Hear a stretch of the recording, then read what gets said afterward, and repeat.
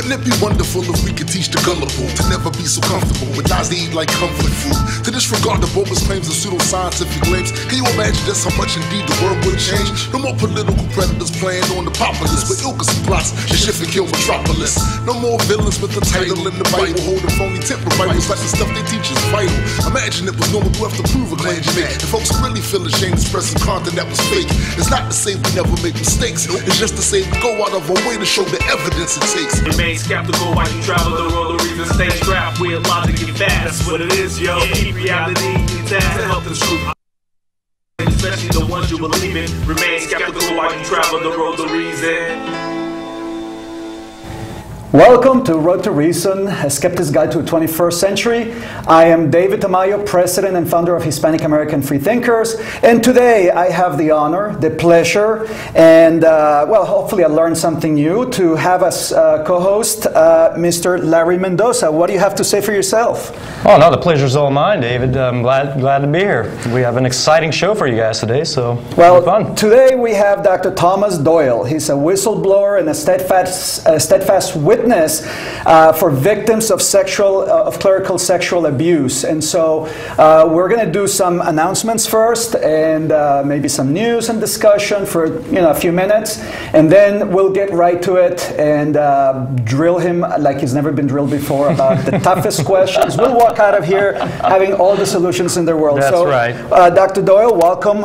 Thank you for joining us here today. My pleasure. Thank you. All right, so why don't we start with some announcements? I'll do the first one. Sure, go ahead. So Hispanic American Freethinkers meets once a month, and I highly recommend that you come by Tyson's Corner in Virginia. There are different meetings in other parts of the country. If you're in Orlando, they have meetings there also. So I highly recommend that you come by. It's a lot of good food, good fun.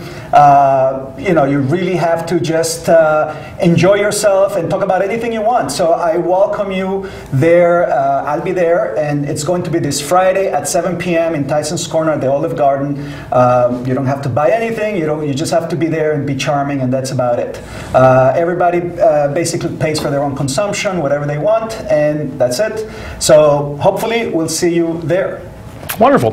Just want to make a couple of quick announcements about our next week's shows and the show following that one. So next week, join us with host Rob Penzak, who is now the executive director for Atheist Alliance of America.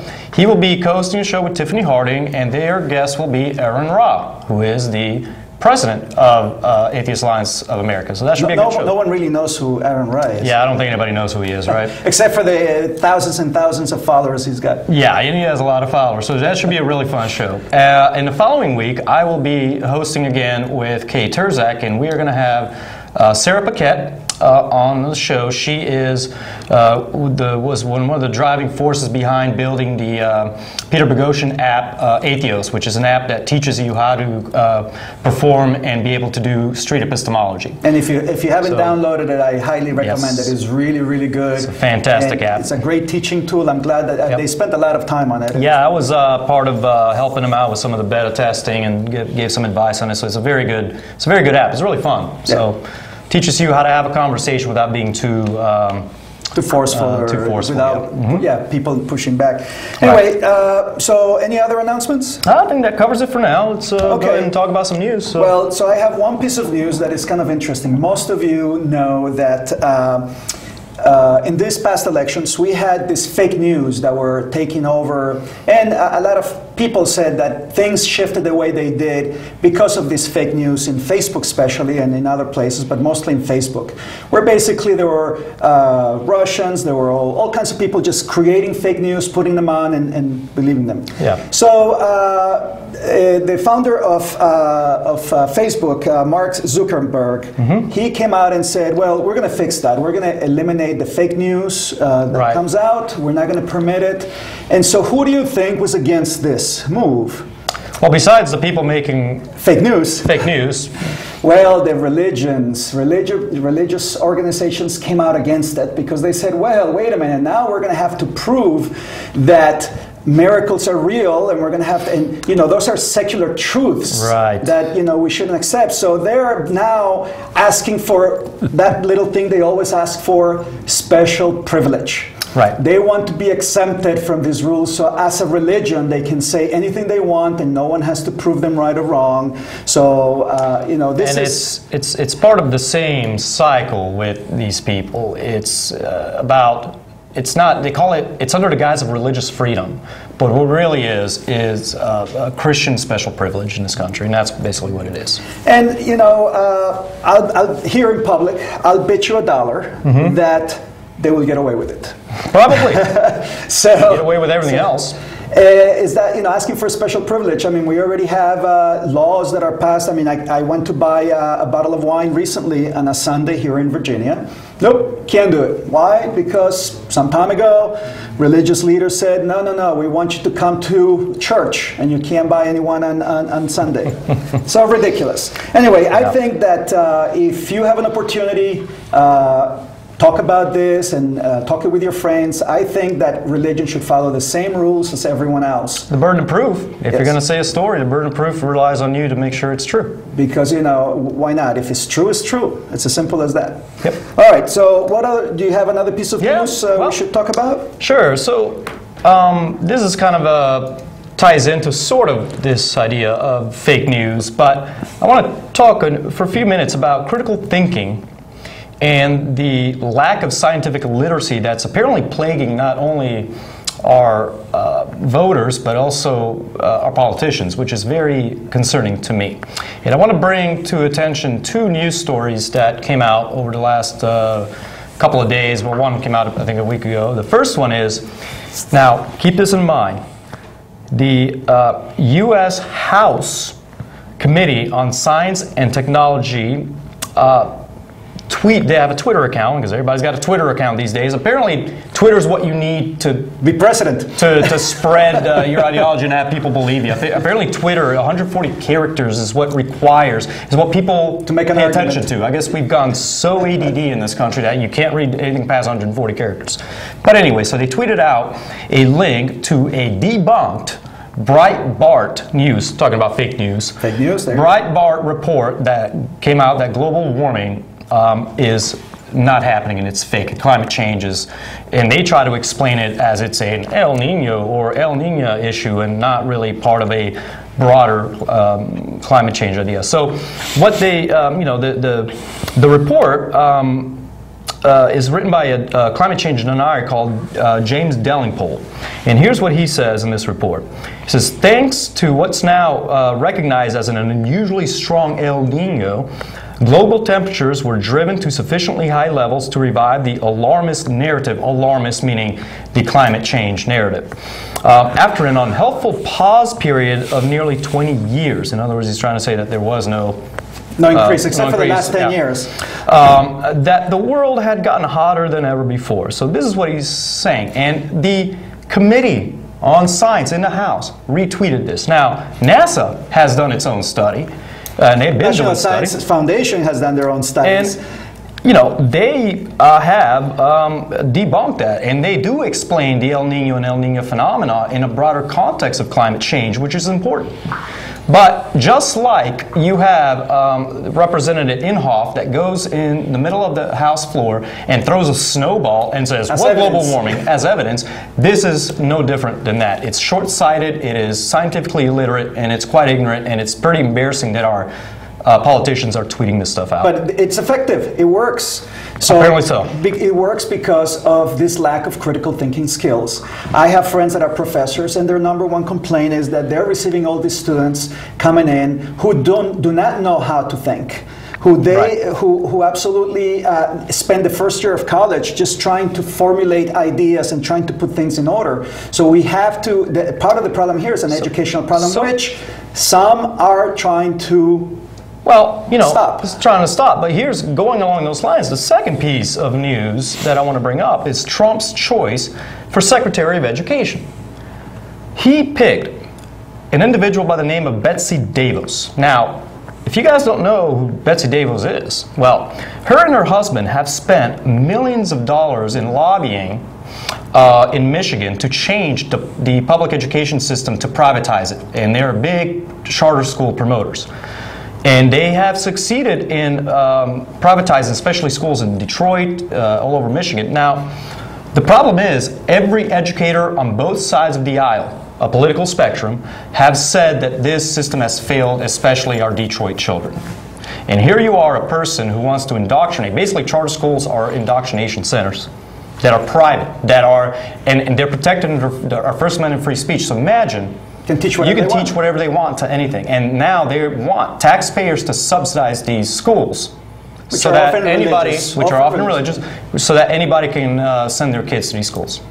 Unbelievable. I mean, they are trying to destroy public education because keeping people ignorant make them easier to manipulate. What's interesting is that, well, she's one of the many millionaires and billionaires that are joining the club over there in Washington. But yeah, what draining of the swamp, right? It's getting even filling more. of the swamp. Yeah, it's filling of the swamp is what it is. But the interesting thing is that none of her kids has ever gone to public school. And so when they criticize and say, hey, this is what's going on, rather than fixing the problem, they figured, hey, this is a good way to start whatever systems.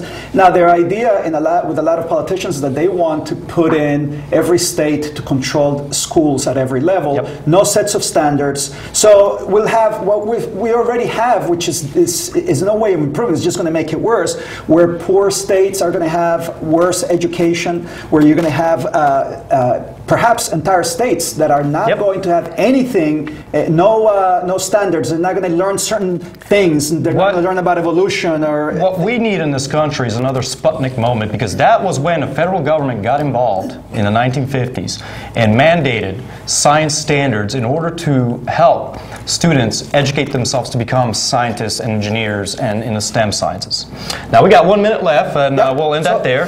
But let's move forward. And then so we'll do the person. Guess who the person of the week is this week? I don't know who could that be, right? It is Dr. Thomas Doyle, person of the week. And what I'm going to do is, because I don't want to screw it up, I'm going to read just some of his honors that he has received. First of all, Dr. Doyle was one of the first people in the Catholic Church ever to bring attention to the sexual abuse clergy back in the 80s. And he authored a report on medical and legal issues raised by pedophilia in the priesthood. And he, quote, warned of a national scandal if the hierarchy did not adopt a sound policy. And it became more like a prophecy. So when the Voice of the Faithful honored Dr. Doyle with the first Priest of Integrity Award in 2002, Dr. David Clohessy, director of the National Survivors Network, those abused by priests, called him an absolute hero, and it is one of, and I agree wholeheartedly. In recognition for his advocacy work for victims of clerical sexual abuse, he also received the Cavallo Award of Moral Courage in 1992, the Isaac Hecker Award from the Paulist Fathers in 2003, and in June of 2003, Dr. Doyle was also issued an official commendation from the Dominican Fathers for his prophetic work on drawing attention in the clergy. So, got to wrap it up because we got to go on break, but we'll be right back with Father Doyle. I could have gone for hours, but he's got a lot of accolades. On a break.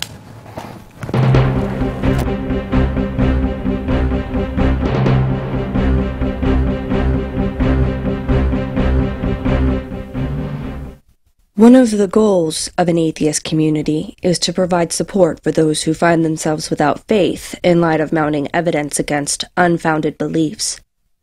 Organizations with this goal range from skeptic groups to humanist service meetups to support groups for those who may have lost a community through their deconversion. In response to this, Recovering from Religion, an organization that seeks to support those who have left their faith, has recently launched the Hotline Project. This is not a deconversion hotline. The motive behind the project is to support a growing population of people who have left their faith and need to construct their identities around a new, beautiful reality. If you want more information, you can visit the Recovering from Religion website at recoveringfromreligion.org.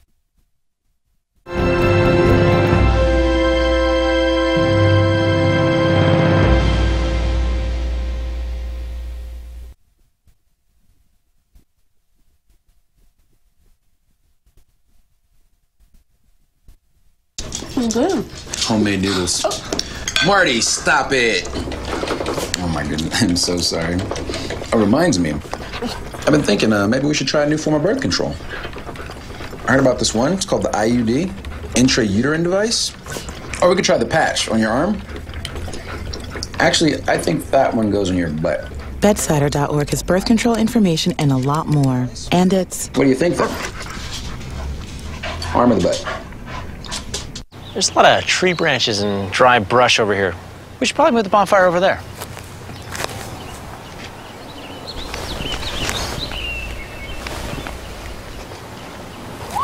I'm guessing Smokey liked that idea. This is Richard Dawkins. Doing commercials is unfamiliar territory for me, but I'm inviting you to watch Road to Reason, a skeptic's guide to the 21st century, on Fairfax Public Access every Sunday. Each week the hosts tackle wishful thinking, religion, pseudoscience, and the harm they cause, with a combination of facts, humor, and community involvement. They challenge believers to defend their faith and give you, the skeptic, a voice. With live call-ins for viewers and streaming on the World Wide Web, there's never a dull moment. Don't wait. Look at them now on Facebook and YouTube, and remember to watch Road to Reason, a skeptic's guide to the 21st century, or there'll be hell to pay. Welcome back to Road to Reason, a skeptic's guide to the 21st century. I want to do a real quick intro, but I want to read it because I don't want to screw it up. There's just so much stuff in here. But as I mentioned before, we have the great honor and pleasure to have Dr. Thomas Doyle, a Dominican priest with a doctorate in canon law and 5 separate master's degrees. He sacrificed his career at the Vatican Embassy to become an outspoken advocate for the church abuse victims. And since 1984, when he became involved with the issue of sexual abuse of children by Catholic clergy while working at the Vatican Embassy, he has become an expert in the canonical and pastoral dimensions of this problem. He has worked directly with victims, their families, accused priests, bishops, and other high-ranking church officials, and he has interviewed over 2,000 victims of clerical sexual abuse in the U.S. alone.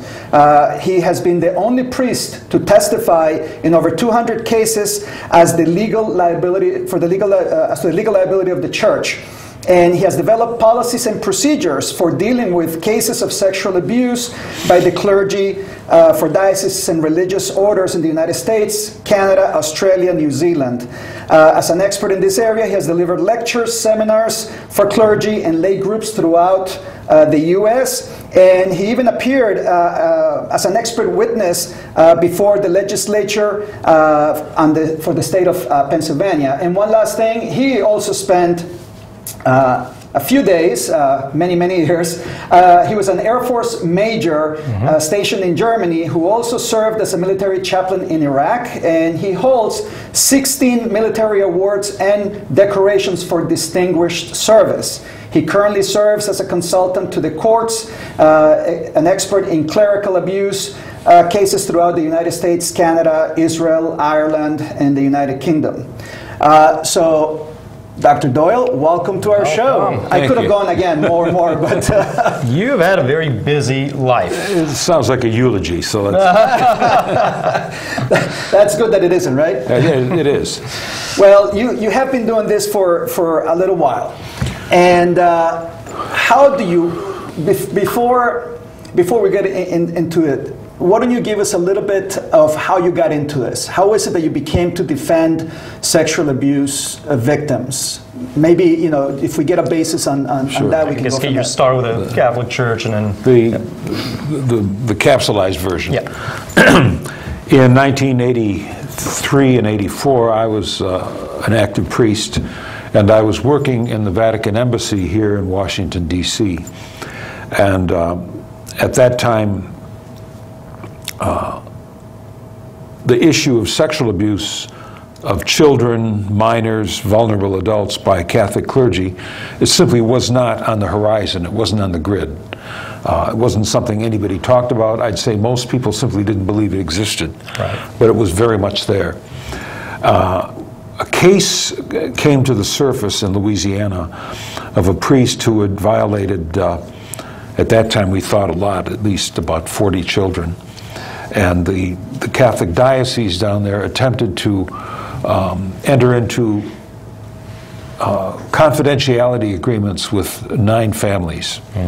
And they paid each family a 6-figure award, whatever you want to call it.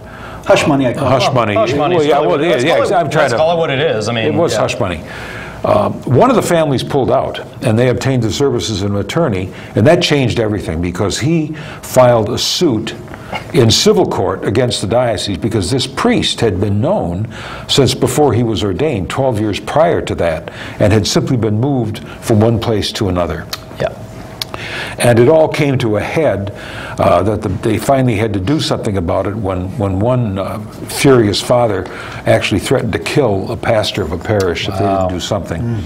That got their attention. Yeah. So once the lawsuit was filed in the civil court, the district attorney had to file criminal charges because a bunch of these cases were still within the statute of limitations. Sure. They were still little kids at the time. That, of course, the media got a hold of that, and then it was all over the place. Now, why wasn't the district attorney filing anything at that point until a civil suit came out? Because he didn't know about it. Oh, I see. It had been hidden. See, this had been hidden. I see. It had been buried. And so when the civil suit was filed... Now it's public. And this one family pulled out, and you know, then he saw the civil suit and realized that these kids are still within statute of limitations, so I've got to file criminal charge, which he did. Right. Publicity went all over the place, and I thought naively that once the Catholic bishops realized how serious and horrific this is, they'd all snap to and do the right thing. Which would have been what at that time? Which would have been first reach out to the families and the victims and do whatever you can to take care of them. Get this guy off the grid immediately. Sure. You know, and find out where if there's any more victims out there, and any priests that you know of that have been doing this, you pull them offline and put them on ice somewhere. Well, I didn't. The authorities. Yeah, what happened was, I didn't know how widespread it was. This was 33 years ago. And it turns out once the publicity started, all of a sudden a lot of cases were coming out of the woodwork. And what was actually happening was children who had gone home and said things to their parents were now being believed. Parents say, hey, maybe he's right. Yeah. Or kids who were punished for saying something bad about a priest. Parents felt bad, and now they said, ooh, you know. Maybe there is something to this. Maybe there is something to this. And then there were others. There were parents who had believed their children and had reported it and gotten, you know, thrown out, you know, stonewalled, stiff-armed by the church. Right. They came back, went public. And so then it became a public problem. So what was particularly your job in there? Were you supposed to protect the church? Initially, that was part of it. All I was doing was keeping a file. I was doing the administrative part of it. I see. But what I was being a bit proactive because I got 2 other people involved, one other man involved who was a priest but also a psychiatrist who specialized in helping priests with psychosexual problems. He knew where the bodies were buried. He knew this had been a problem. And then the 3rd man, a guy named Ray Mouton, who was actually a civil attorney from Louisiana, who the church had hired to represent this priest in the criminal charges. So his own lawyer came up to Washington to see me because he knew the position I had. And he said, I need to talk to you. He said, because the bishop down there knows that there's at least 8 or 9 others like this guy, Gauthier, was the priest's name, Gilbert Gauthier. They're out there, and he's doing nothing about them. And he said, there's something wrong with this. Right. And he turned out to be... And this was Ray Mouton that came to you to tell you about this. So we teamed up, the 3 of us, and decided we'd try to do something to help the church and help the bishops. And thinking they would welcome this. Right. Because he was thinking they wanted to do the right thing. So. Some of the ones I talked to, and I saw them, and I was in contact with them all the time, were willing, they wanted help. This is something they hadn't encountered yet. But I didn't realize that there was a big, in the whole system, there was a significant number. They knew what the score was. And what they did not want to happen was to have this publicized so that it would bring discredit on the institution, mainly the bishops. And so I began to see that the hierarchy of values was really upside down from where it should have been. The first concern should have been these kids and their parents. And the last concern should have been the image of the Catholic Church. And by the Catholic Church, they meant themselves, the bishops. The Catholic Church really was these kids and their parents. So I didn't really know what to do. I did what I thought was the right thing, and I kept plugging away with these other two guys, trying to get attention to the problem and get somebody to do something about it, not realizing that as I was doing this, I was really rubbing them the wrong way, and I was gaining a lot of enemies. Enemies, because the last thing they wanted was this thing to get out into the public. But it all changed drastically when I met, for the first time, one of the young victims. Then it no longer, for me, was a problem for me before that. But the victims and their families were pieces of paper. They were names on pieces of paper. Then I met this family, and I met this little 11-year-old boy. And I'll never forget that encounter, and that changed everything. Now it was a human problem, and I could not possibly go along with any kind of a cover-up that would hurt other kids like that. The funny thing is that, you know, for those people that are religious, the question should be, what would Jesus do in this situation? And I think you did. Jesus didn't even enter into the equation. I mean, the problem was, you know, we have to take care of the church. And over the years, I've been involved in this problem now, since then, steadily. One thing I have noticed in my involvement, not throughout the United States and in a number of other countries, has been the almost total lack of concern on the part of the hierarchy for the victims. By that I mean, when a bishop gets the word that Father so-and-so violated a kid, his first concern usually is getting his lawyer, protecting themselves, getting a hold of the priest. And I've never seen a case, and I've been involved not just 200, closer to 2,000 of these. I've never seen a case where the bishop's first reaction was to call the family and say, I'm the bishop, I'm on the way over to see whatever you need to take care of you. That's never happened. Not only in the U.S., but anywhere else that I've been. And I wonder if he did, how would the rest of the church see that as? If they did that, the church would say he's doing the right thing. You know, that's what it's supposed to be, not just a bunch of buildings and an institution. But is that what the Vatican would like to see? Yeah. So do you think this was on the problem with how these priests were kind of shuffled back and forth? Do you think it was the bishops that sort of, you know, created the environment, or do you think there was actually something, a top-down hierarchy that directed them to protect the church first and then worry about the families? They didn't need to write a policy that said protect the church first and then protect the family. It was deeply, deeply embedded in the culture, in the church culture. The way the bishops were raised, the way priests were enculturated, the way we were formed. The most important thing was the welfare of the church. But the church was the institution. What you saw, the governmental system. And the people, they were like the serfs, you know. The flock is not important. It's a monarchical political structure with an aristocracy, maybe 2 or 3 layers of aristocracy, and then this huge mass of the lay people.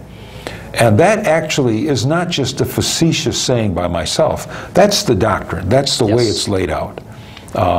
There was a pope called Pius X, and in 1908 he wrote an encyclical, which is one of these big letters that goes all over the world to everybody. And in that he explicitly said there are 2 layers in the church, or the two groups of people, the pastors or the bishops and the lay people. And the lay people's duty is to be docilely led by the pastors and do whatever they say. Which I looked at that, when I read that, I said, this says it all, and this is not the church. I think I remember hearing that in catechism. Exactly, but that's that's crazy. So what do you think is the percent? So let's not throw everybody under the bus. What percentage of priests would you guess, or would you think, are having this problem? And is the Catholic Church unique in this sense do they have a higher number of pedophiles than other general churches? Public or general public, yeah. Let me, if I may, just clarify one thing. I've gotten so, I guess, attuned to all the nuances of this issue. It originally was referred to as a pedophile problem, because the first priest that we came upon, this priest in Louisiana, was a true pedophile. By that I mean his victims were all pre-pubescent boys, little boys. Now you can well imagine the horror of an adult male having anal sex with a 4, 5, 6-year-old boy. Jeez. So he was a true pedophile. Most of the sexual abuse of minors is not pedophilia. It's priests or clergy preying upon young adolescent boys, 12, 13, 14, something like that. It's still devastating. It's still damaging. Still illegal. It's still illegal. Sure. It's statutory rape. It's still rape. The only difference is the age. That's all. Yeah. That's a good clarification to make. The various experts that are looking at different populations to try to find out what percentage fall in this group of males or females that are sexually attracted and act out with minors, children and minors. Mm-hmm. In the Catholic Church, one expert named Richard Sipe, who did a 20-some-year study involving, I think, interviews with about 2,000 priests, his estimate was about, at any time, between 5 and 6% of the Catholic population. And that seems to be proven true with other studies that have been done in other Catholic Church population and in other subpopulations, lawyers, ministers, and so on. The difficulty with playing around with those numbers is in the Catholic Church especially. It's divided up into geographic entities called dioceses. Right. Mm-hmm. And in any one, at any given period, the percentage can vary. So I've seen places where at least 50% of the priests were known to have violated kids. And in others where it's as low as... Because they also move them around. So they move them around. So the issue across the board, I think, I'd say 5 to 6% is maybe a conservative number, because it's statistically proven that only about 35 to 37% of people who are sexually violated as minors ever come forward. Right. Ever. Boys or girls? Boys or girls. Boys or yes. girls. The same? The same. And far fewer in heavily religious environments. So fewer Catholics will come forward because of the fear factor, because of the guilt factor that's built into them. Because most of these victims are from devout Catholic families. Yes. You know, father isn't going to get his hands on Joe Schmo, who's an ex-Catholic and now a practicing atheist. You know, he's not sending his kid to school. Right. So the fact is, most of these kids are from very devout families, and they've gone through all the indoctrination, all the brainwashing, everything else. Well, and that's part of it, I think, but also abuse victims in general tend to be quiet about their abuse for a very long time. Yeah. And sometimes, they just don't want to talk about it for many reasons, and some of them is they don't want to relive it, they don't want to, they're afraid of the abuser for a number of reasons. But there's also, within the Catholic Church, obviously, there's also a very deep ingrained ideology and culture that you don't mess with the church. Yeah. You don't. You must have provoked them. Everything you're saying is true. The average age of abuse across the board, not just Catholic kids, is 12. The average age of disclosure for those who do disclose is around 40. Right. So you generally have a 20 to 30 year period there.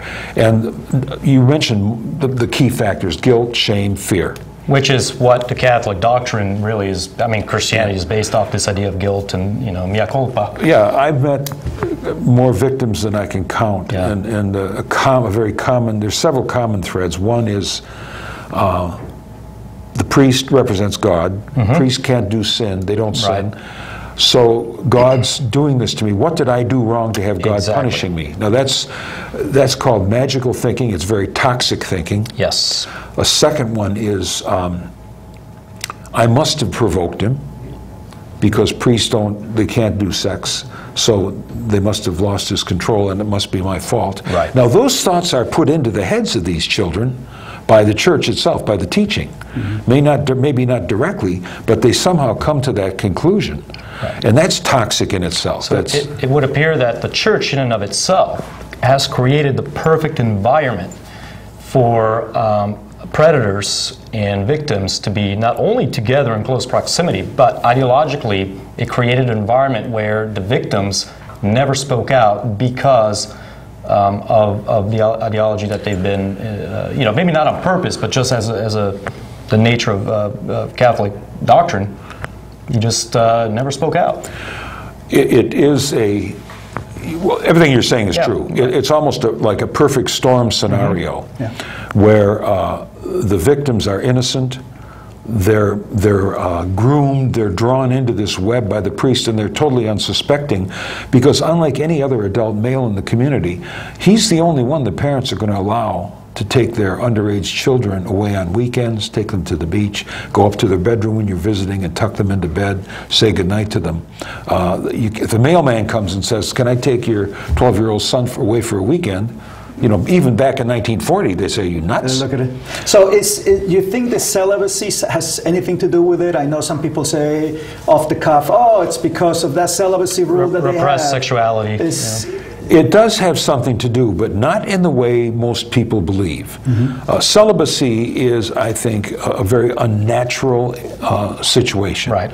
If a man chooses to be celibate and is able to do that, fine. But for most priests, it's something we accepted, not really thinking it through fully and thinking that, we'd be able to handle this.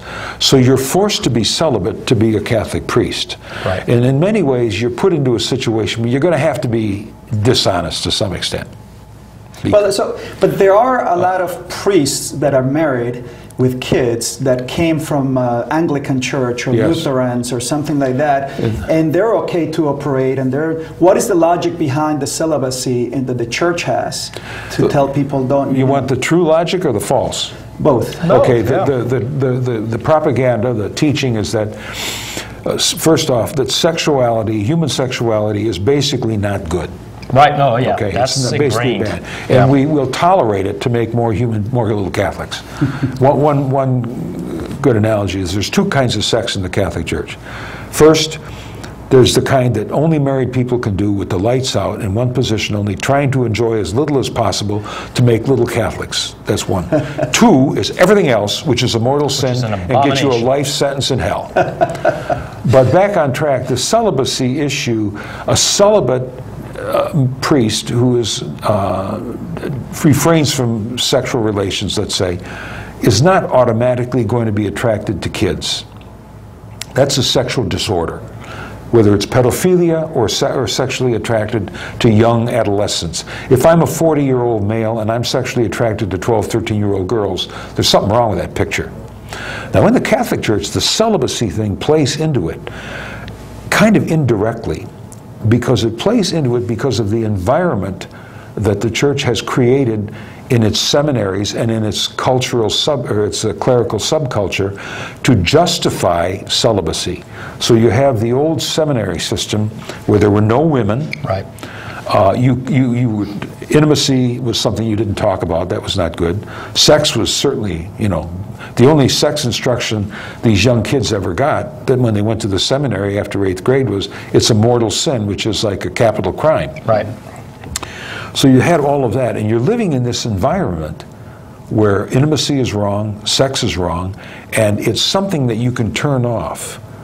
And so you begin to, if you are raised in an environment like that through your high school years, your college years, you're not going to mature. Your body's going to get older, but your emotions and your sexuality is going to stay at the age of 12 or 13 or 14. So as one psychologist said one time, he said, I can easily explain why Father X, who is 39 years old, had 2 or 3 relationships with 12-year-old boys, because they were both the same age. There are a couple of questions I want to ask you from in the internet, I ask people to send questions. Sure. And so I want to make sure. This one is from Leah Lopez. She's a very devout Catholic. Quote, do you still consider yourself a Catholic? Are you still a priest? Do you consider Pope Francis the legitimate successor of Peter and the vicar of Christ on earth? We'll start with the last one. Pope Francis is the Pope. I'm not sure if I believe in the issue of a vicar of Christ on earth. Vicar of Christ means he represents Jesus Christ on earth.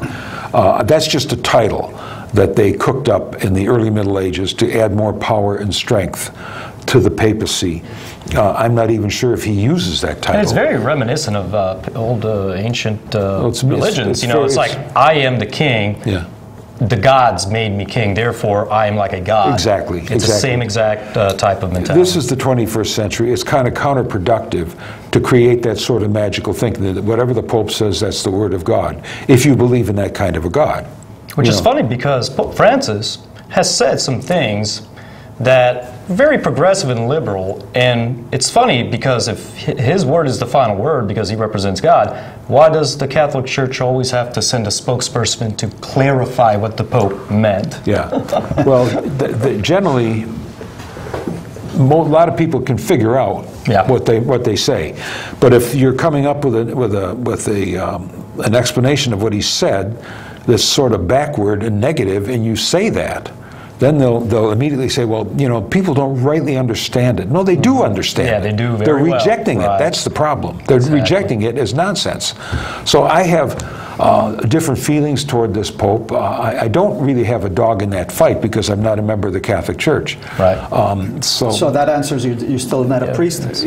Well, I was ordained, and I'll always legally be a priest, but I'm not an active priest. I don't like to use the word ex-priest because I don't like all those titles. I'm a non-active priest. I'm not in it anymore. Yeah. Were you ever excommunicated officially from the Catholic Church? No, I was never excommunicated or defrocked or any of that business.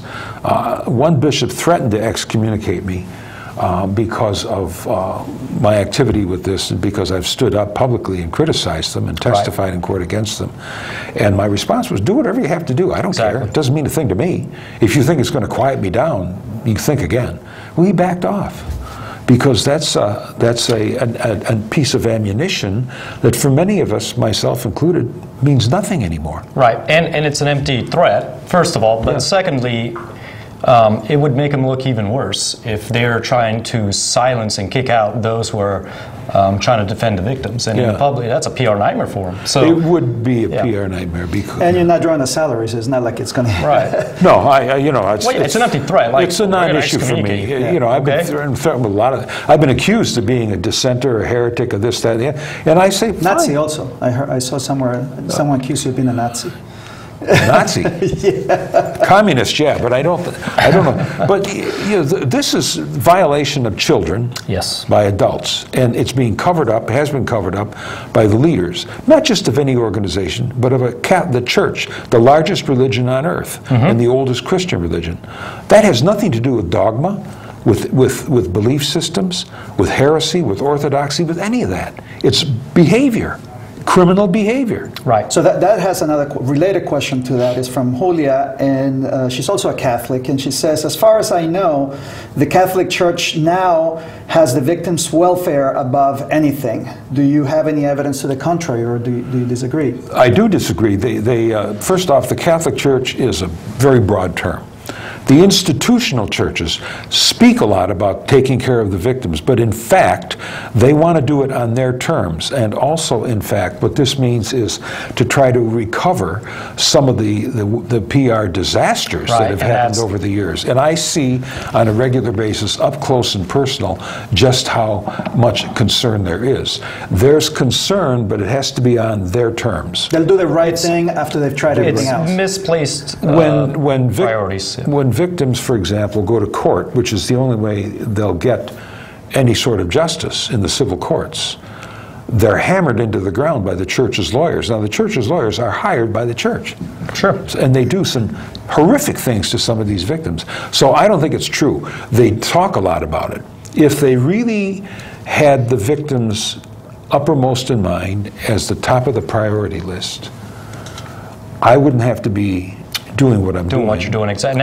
And you would see the first response when a victim reports, whether they're older, whether it happened years ago or recently, the very first response would be immediately somebody from the leadership would go there without his press secretary with him, without photographers, but would go to that person's home and sit down and say, I'm just going to listen. If you're angry, I'll absorb your anger. If you're sad, whatever, I'm here to listen and to help. That does not happen. No, it period. doesn't. I mean, and the thing is that if the Catholic Church wanted to put the victims first, why did they wait until now? Anyway, I mean, this has been going on for how long? Probably thousands of years. I mentioned, I wrote a book. Two other guys and I wrote a book that came out in 2006. And it is the documentary history of sexual abuse by clergy in the Roman Catholic Church. Right. Now, I've continued to do research. My research now has led me back to the 1st century. The documentation says it existed, but at the time of the book, it was the 4th century. Is it called Sex, Priests, and Secret Codes? Sex, Priests, and Secret Codes. There we go. And it's the documents itself from the church's own archives. And so we've got... So one more question from another viewer. His name is Nelson Ricard. He says, I think you answered this one partly already, but why does it seem there is more sexual abuse towards boys than girls? And also, when men become priests, are they perhaps already broken and looking for the chastity vows as a solution for their mental issues? That may be the case with some. I can't speak to that because I really don't know. I think a lot of men, when they went in the seminary to become priests, at least in my era when I did, went in with good intentions. When I went in the 60s, it was an honorable profession. Mm-hmm. My role models were good, decent men. I admired them, I respected them. And a lot of the men that were my professors, my teachers, my leaders, mentors, were decent, good guys. So I don't think it's fair to say that now, what's going in now is another thing, because I've seen a whole generation of these young priests coming out that are terrifying.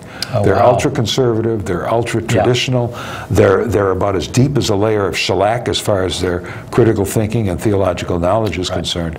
Very judgmental. And it's all the appearances, it's all the trappings. And priest. Yeah, and what comes to mind when you say that is Donahue from the Catholic League is sort of someone that I would think is very conservative, very just shallow, non-critical thinking type of person. And you know, and speaking of him, you know, what bothered me the most when he was trying to defend the pedophilia and the sex scandal in the Catholic Church, he tried to blame it on homosexuality as that being the problem. And that kind of leads into, you know, when they asked about the, you know, why are more boys being molested than girls? Well, I would assume, maybe incorrectly, but it's because the priests have more access to boys than girls within the Catholic community, at least in the priesthood. I don't think there's a definitive, scientifically proven answer to that question, but I can say this, that there's more sexual abuse by non-married men. The non-married men generally have, the higher percentage have male victims. A lot of priests have female victims. A smaller percentage, it's a minority, are young adolescent girls, but they are there. It's not a homosexual problem any more than adultery is a heterosexual problem. That's the, so when these people like Donahue make these statements, they're brainless. Yes, you know, and they come out of I think of an ignorant, deep-seated prejudice against gay people. This is where we are today. You know, it's not just that it's not politically correct to be homophobic; it's ridiculous. Right. So, if you and we're quickly running out of time and so much to talk about, but if you were the Pope, what would you do different than what Francis has been doing? What would you change? What would be the way to solve these problems?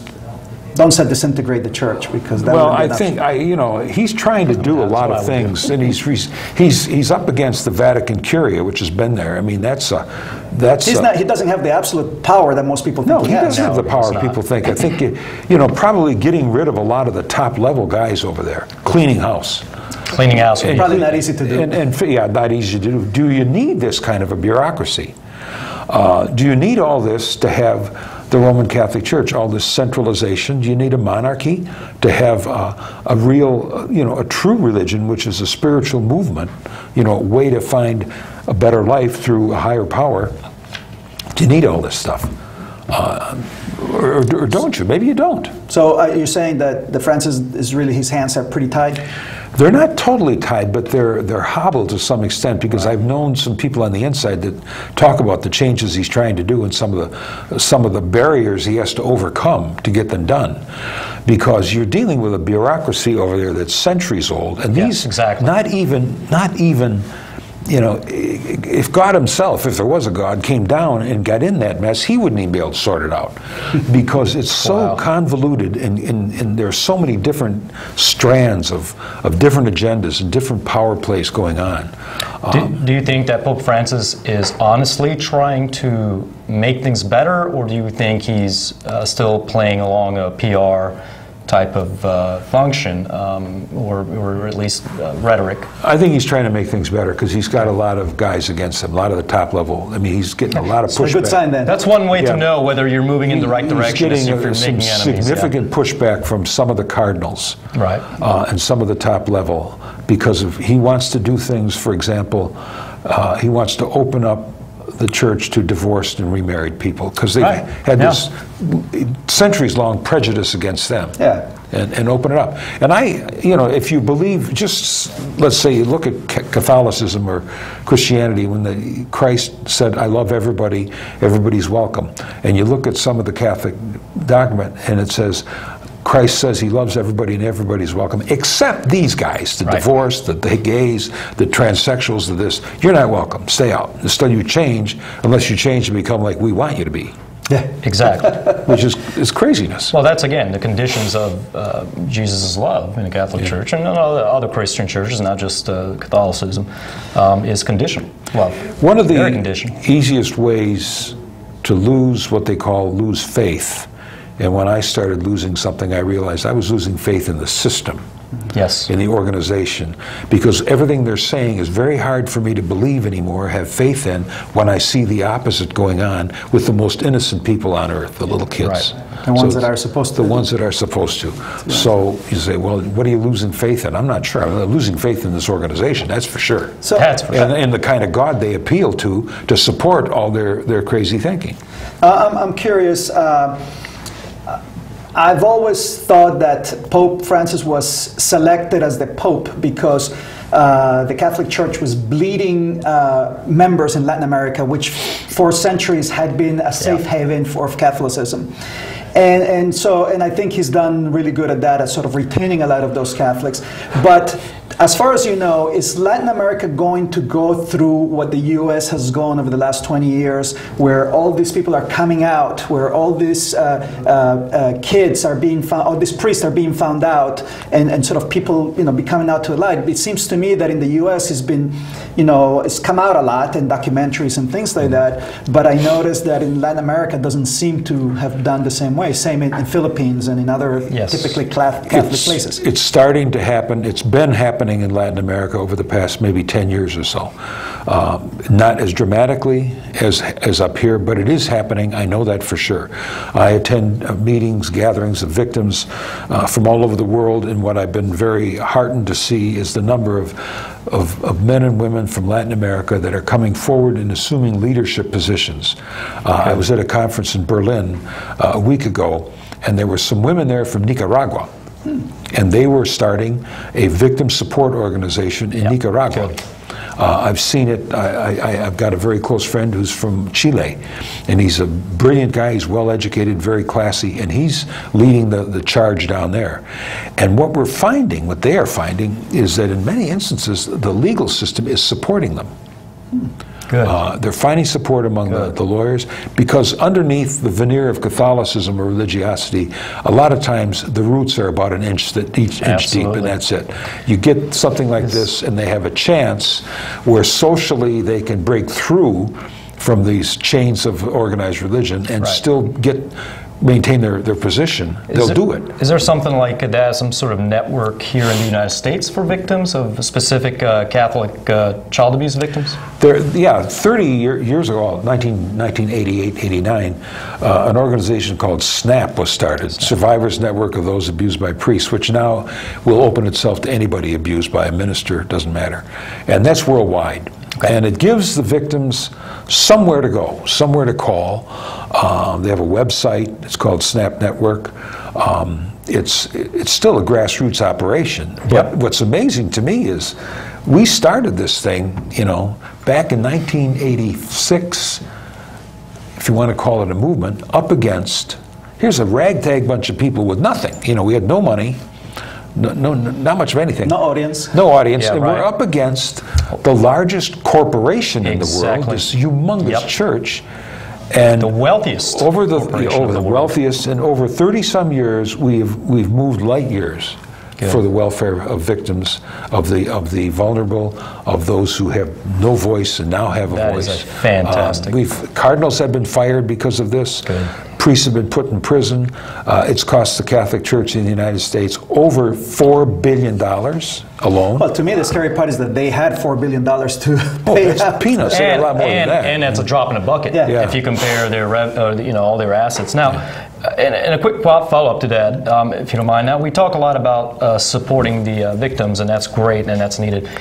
But you know, if you think of it from a psychological perspective, oftentimes priests that are, as we discussed earlier, engaged in these activities, probably have some sort of psychological issue that need to be addressed. Is there any, do you know of any place where priests can go to seek help if they're having these sort of urges or anything like that?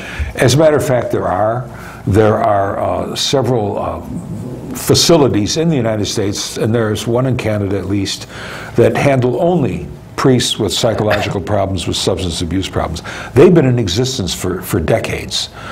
So actually the hierarchy, the bishops, have thrown more money and resources into helping the priests than they ever did for the victims. Right. The priest, if you come forward and say, I've got this problem, you will get anything you need as far as psychological help, residential treatment, aftercare, the whole 9 yards, everything. So it seems like they started moving in the right direction. They sort of didn't follow through. But this is under the church. This is the church is doing this. Yeah. They're moving. That part is the right direction. But they still take care of number one. Parallel to that is the victims. Absolutely. The victims in the Catholic Church are the most important single part of the population, because there's no office in the church, including the papacy, that is so important that it's worth sacrificing one child. Good.